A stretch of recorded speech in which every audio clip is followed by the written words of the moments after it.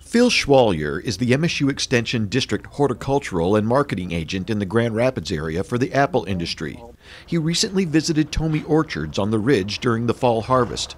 Tomey Orchards is working with MSU Extension on a hedging project.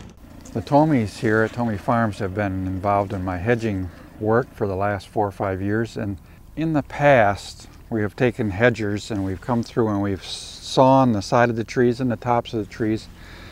This is like in the 60s and 70s, and the problem with that was we were on a semi-dwarf and a full standard type tree, and those hedging cuts were a disaster because they made more growth. They blew out new growth and vigorous response to the hedging.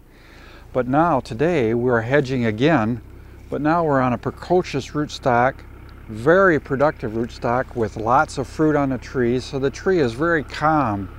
And now we hedge and we get a side benefit of having flower buds develop. So the hedging holds the tree in its space, lets more light into the orchard, into the tree and into the orchard, gets better red color, better fruit quality on the tree, and the side benefit, it promotes flowering if you do it at the right time. And all the varieties are different, and so we're learning what varieties benefit the best from hedging.